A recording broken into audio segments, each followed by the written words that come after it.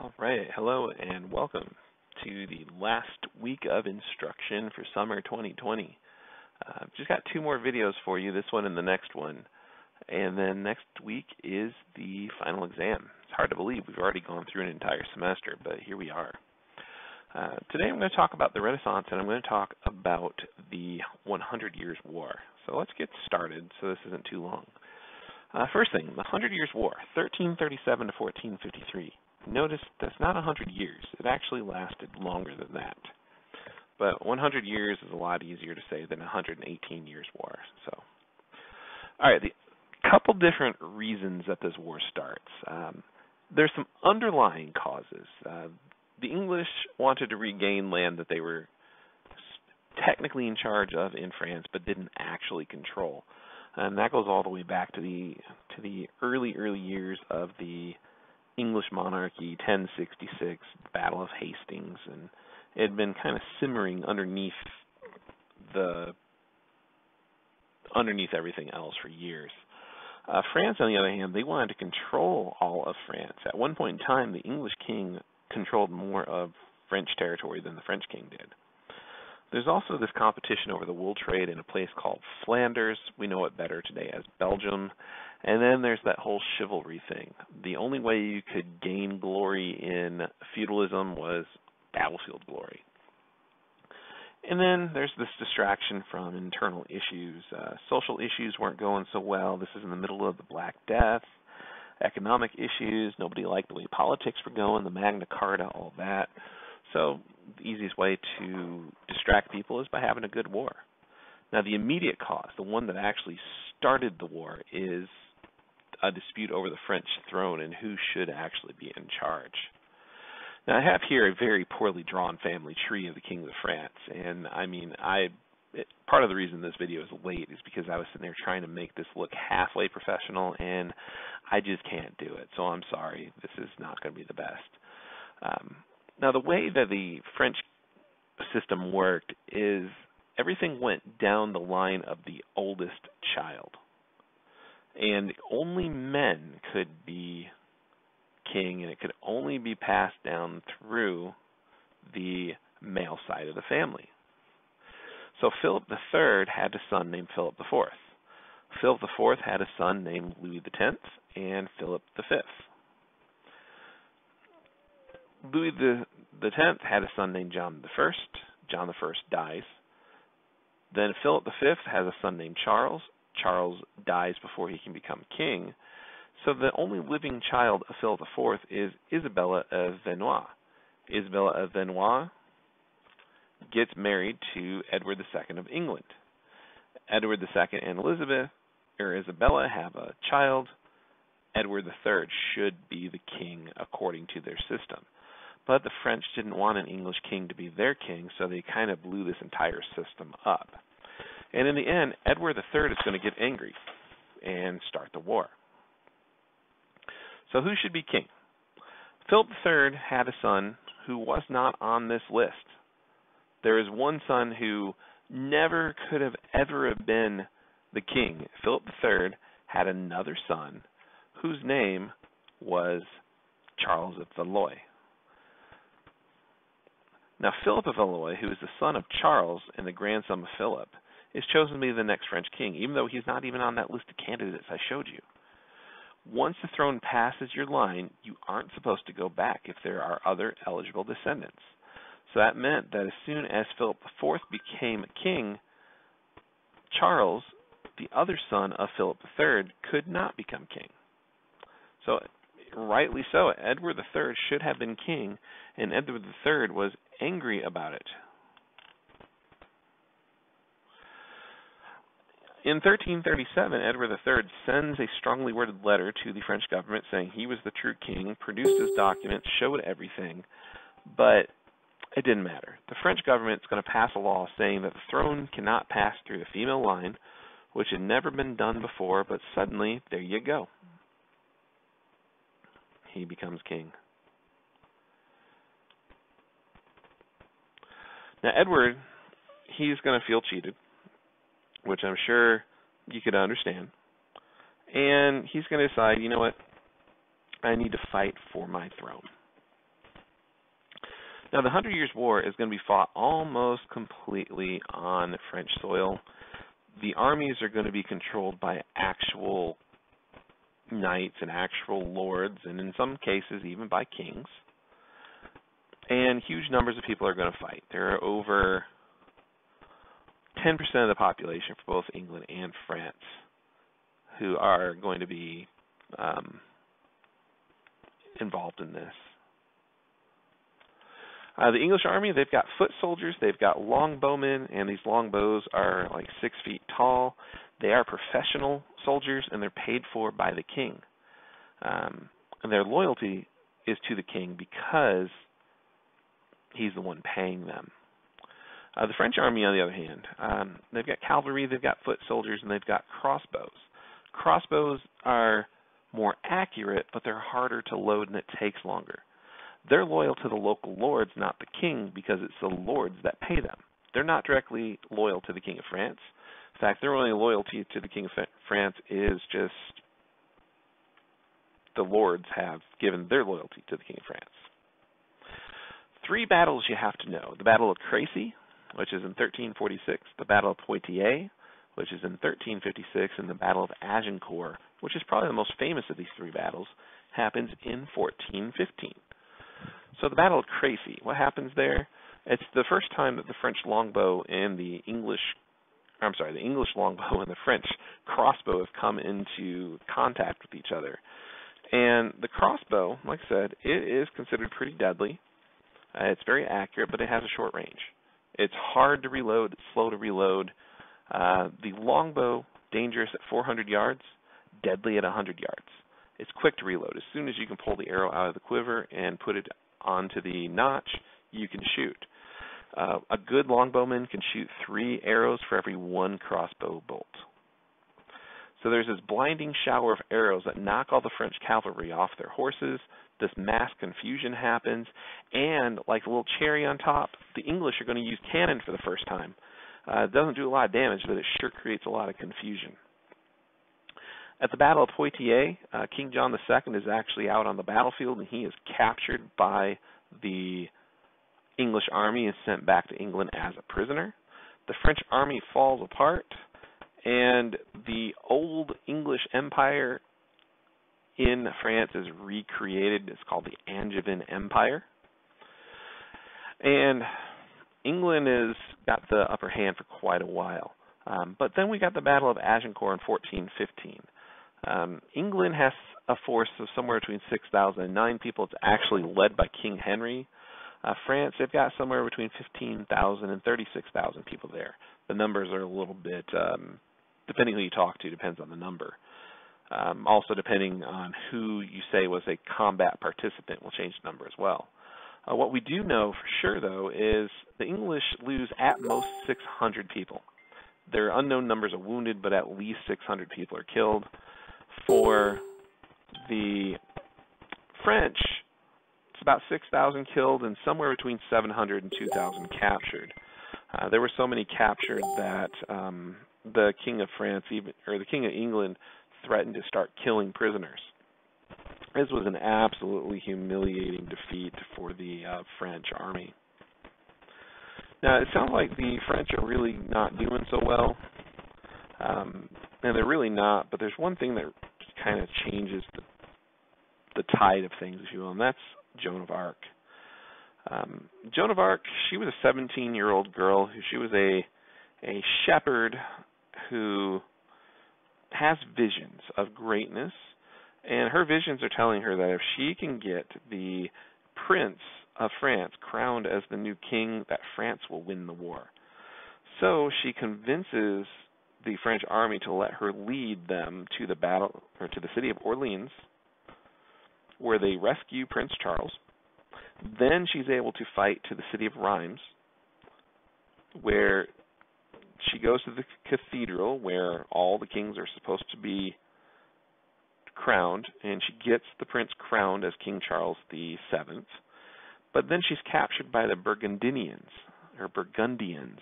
who were kind of sort of French, but they were loyal to England, and she is actually sold to the English. The English are going to put Joan of Arc on trial, and they're going to accuse her of being a witch, and she's eventually going to be burned at the stake. Now, in the end, Joan of Arc may not have actually won the war for the French, but she stimulates French pride, and the French start to fight harder. And France is able to fight to a draw. Let's just put it that way. England, on the other hand, they get tired of the war. They get tired of spending the war.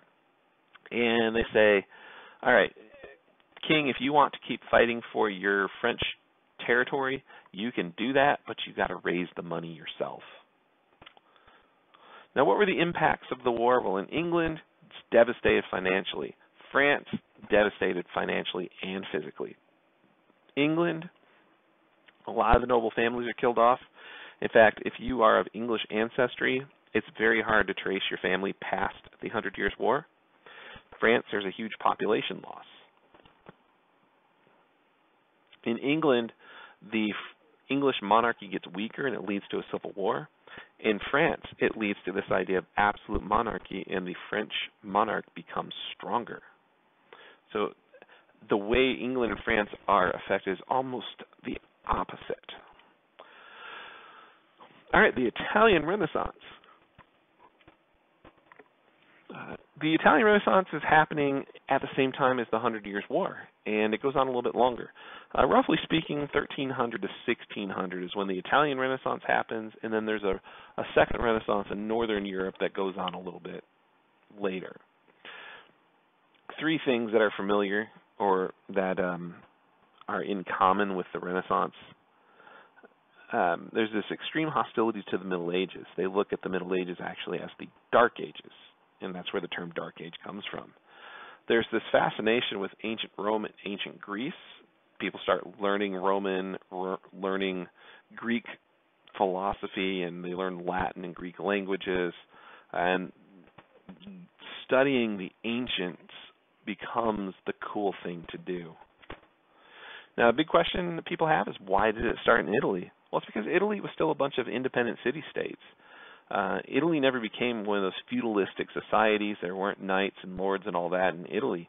Italy was about money. One of the most wealthy families of all time, the de' Medici family, they lived in Florence, and their family served as bankers for the Catholic Church, and the Catholic Church had tons of money. And when you have money, you want to show off your things. You want to show off how much money you have, and that's what the Italians started to do. The fact that Italy was urban meant that ideas could spread very quickly and very easily. And then Italy also had all the Roman ruins. The Roman ruins around them, which made them kind of hark back to the old days. Rome used to be great. Italy can be great again. Now, what were the ideas of the Renaissance? Well, there's individualism, and then there's this idea of secularism. So it's individualistic, and it is not so religious as previous times might have been. Renaissance thinkers, they're the ones that create the autobiography, and how much more individualistic can you get? You have to think that you're important enough that somebody wants to read a book about your life. I mean, that's some individualism right there. And creators wanted to be credited for their work. Michelangelo sculpted the Pietà, which is the Mother Mary holding the crucified body of Jesus, and everybody thought that Donatello did it. And it made Michelangelo so mad that in the middle of the night he went back to the statue and carved his name across Mother Mary so everybody who looks at it knew who the actual creator was. Renaissance thinkers, they wanted a lot of attention, so there's the extravagant dress, there's the fancy manners, there's personal hygiene. All of that stuff is going to become important. And consumerism is going to be an important thing as well. You want to display your wealth, you want to show how wealthy you are, and you are going to start showing off your wealth. How do you do that? Paintings, because paintings show how wealthy you are. And paintings were more affordable at the same time because there was a change in the way paintings were done. And it all becomes about money. Time is money. For the first time, Renaissance thinkers are the ones who think of quantification. They think of time and money in terms of each other. Now, the philosophy of the day is humanism. It wasn't enough just to be alive. It was learning that made somebody a human. Learning made somebody a man. To be truly human, one had to be educated. They couldn't just exist. There was this idea that man was the greatest of God's creatures, and these humanists, they start to go back to ancient Latin texts and ancient Greek texts, and they take out all the Christian ideas and just say, no, Aristotle wasn't a Christian, he was just a man, and here's what he thought. So these humanists are going to retranslate ancient texts, reevaluate them, and try to reinterpret them, if you will. Renaissance art, some of these are very, very famous paintings. You've got the Mona Lisa on the left, you've got the Last Supper on the right, and down at the bottom you've got the School of Athens. And these are three of the most famous paintings come out of the Renaissance. Christian values and religious motifs kind of become less and less important, and real-world things become more important. For example, Mona Lisa is supposed to be the portrait of a woman. The School of Athens, that has very little, if anything, to do with Christian ideas. And the Last Supper was a modern take on an old Christian ideal. Now, the bodies are going to be presented more realistically, more scientifically. Michelangelo would pay people to dig up dead people so that he could dissect them to figure out how the body works. There are new technologies such as oil painting. Before oil paints were used, they had to use frescoes. Frescoes were basically like concrete and egg to get certain colors, certain tints, and you had to wait for the first layer of fresco to dry before you could paint anything else on it, or else everything would get messed up. And money again. Artists would figure out how to make the most out of their dollar. They would find ways to make money. A great example of this is Albrecht Dürer, who was a northern German. Instead of painting a bunch of individual paintings, he would paint one wood block. He would carve out a painting into a wood block, and then he would just stamp that wood block over and over again. He basically worked smarter instead of harder. The Prince by Niccolo Machiavelli. I have had to read this book once. I did survive, believe it or not. It's a little bit boring, it's a little bit dry, but it's very influential for its day. The Prince is a how-to manual on how to govern Florence, Italy. And he's basically telling the Medici family, here's what you can do to be a better leader. And it's filled with a bunch of harsh advice. He says that sometimes you have to murder people, sometimes you have to betray people. You have to do whatever it takes to stay in power. And sometimes you have to give the people a little bit, and then sometimes you have to slap them in the face. The Prince is considered one of the first political science works of all time, and people still read it today, and for some it is still influential today. If you ever get bored and you have nothing better to do, pick up a copy of The Prince and read it. It's not that long. Now, the Northern Renaissance, I did mention that. There's a Southern Renaissance and there's a Northern Renaissance. And let's do the secret word here. The secret word for this video is going to be research, R-E-S-E-A-R-C-H. I hope everybody is working on their research paper right now. You've got 1 week to do it, and I'm looking forward to reading your research papers. Just remember to use scholarly, peer-reviewed journals available through Galileo. Make sure it's about 5, maybe 6 pages long. And if you have any questions on your research paper, email me, find me on Discord, message me through Blackboard, whatever it is, and I'll be happy to answer your question. So today's secret word is research. All right, moving on. Why did the Renaissance spread towards the north? One reason is warfare. There were armies that invaded from Spain and France, and when they went back home from Italy, they took the ideas with them. It's also students. there were a lot of schools in Italy, and when those students got done with their studies, they took their ideas home too. Another reason the Renaissance spreads is the idea of movable type. Instead of having to carve out an entire page, you would just carve out letters, and then you could move those letters around to print different pages, and that made books cheaper. Cheaper books meant ideas could spread further and faster. Now, there were some differences between the Northern Renaissance and the Southern Renaissance, or the Northern Renaissance and the Italian Renaissance, however you want to put it. In Italy, most of the patrons, most of the people buying stuff were the wealthy elite. Well, in the northern part of Europe, they were mostly kings. And there was more Christian value in the Northern Renaissance than the Southern Renaissance. So, where in Italy they're reevaluating Aristotle and Plato and Greek or Latin Roman ideas, Northern Renaissance are going back and they're looking at early church works and they're reevaluating church works by St. Peter, St. Paul, things like that. There's also more variation in the social backgrounds in the North. Not everybody in the North was wealthy, and because of that, Northern Renaissance people were willing to write more for the common people. So the Northern Renaissance, it's more Christian, it's more for the everyday man. The Southern Renaissance, less Christian and more for the wealthy elite. One of the big Northern thinkers is Erasmus. He was a Dutch philosopher. He's famous for saying men are made, not born. And he wanted to blend this traditional Christianity with that idea of humanism. So he's all about patience, calmness, being broad-minded, but he brings in Christian love, faith, and hope. And he believed in education, and he tried to redo the New Testament to make it more accessible for the everyday man.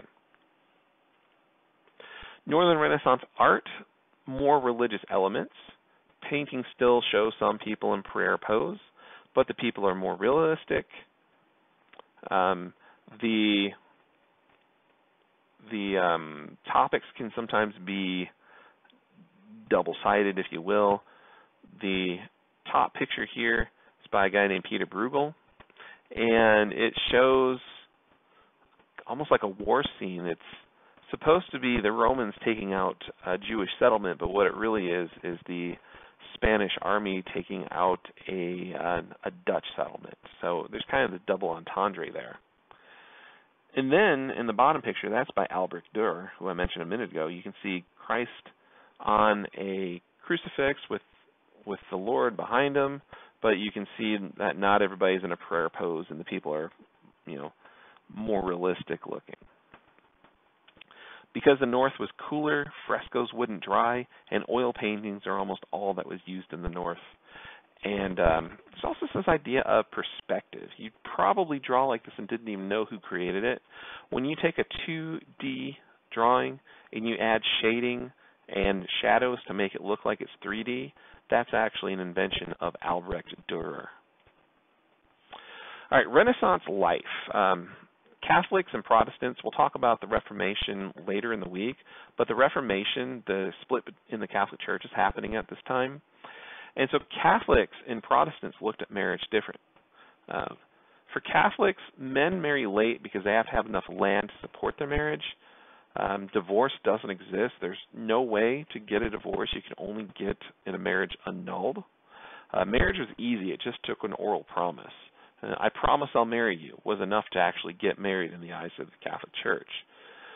And you might have said in your life, I promise I'll marry you, and not have ever meant it.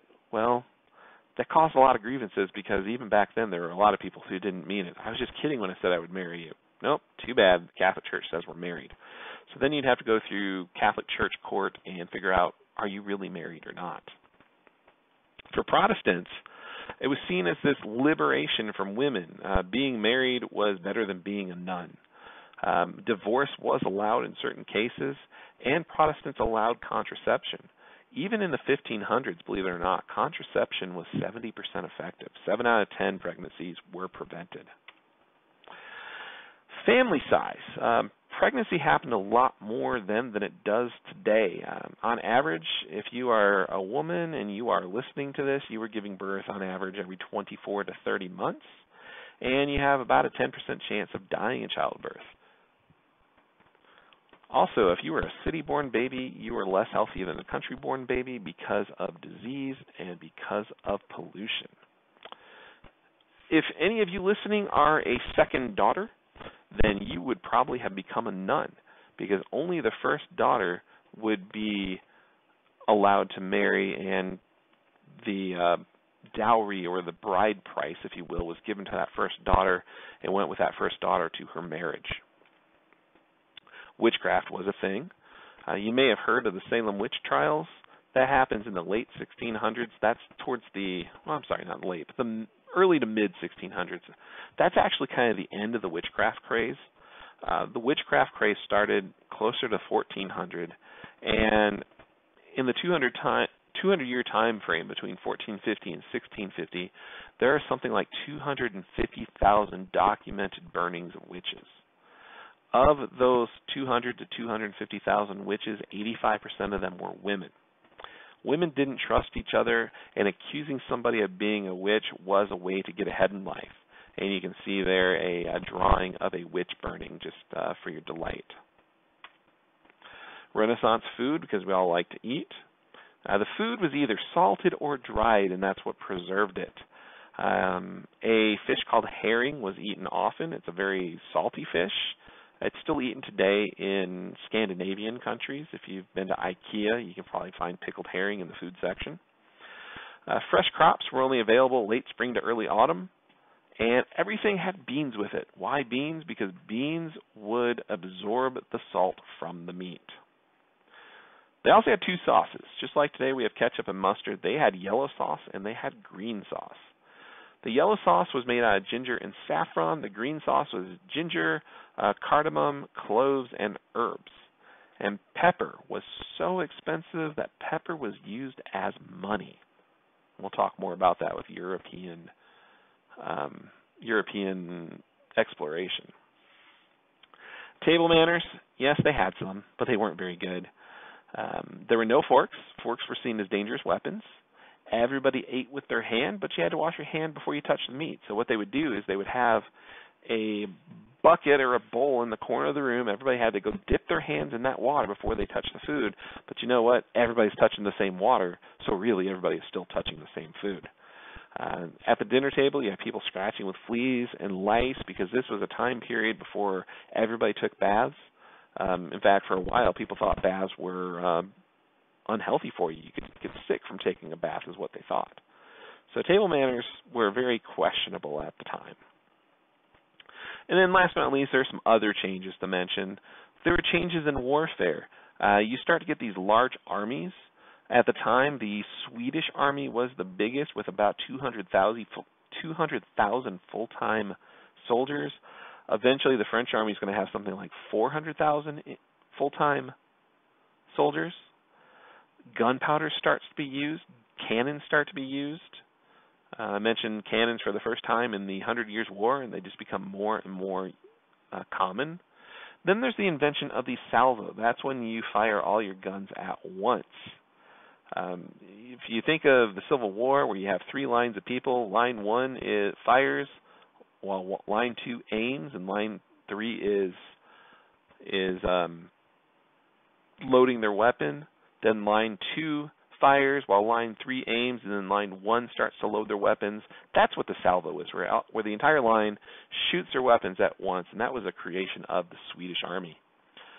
Conscription, where you are drafted into the army by force. That is a change that happens during the Renaissance.